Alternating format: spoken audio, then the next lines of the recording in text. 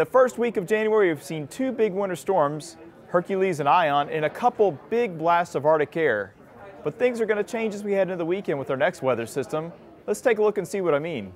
Our next widespread weather system will begin to gather Gulf of Mexico moisture on Friday and then head for the East Coast for the start of the weekend. Now this system, it's going to be a warmer system, so that means more rain than wintry weather. That said, Friday into Friday night, we could see a wintry mix and some snow in parts of the Midwest, but it's all rain down in the southern plains and along the Gulf Coast as the system heads eastward. The rain will push into the Ohio Valley Friday night and push into parts of the southeast as well.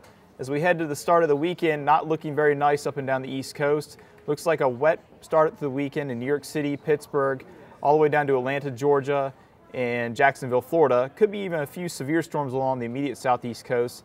Maybe just enough lingering cold air in parts of northern New England that we see at least an icy mix to start before eventually changing over to rain. I'm meteorologist Chris Dolce with the Weather Channel.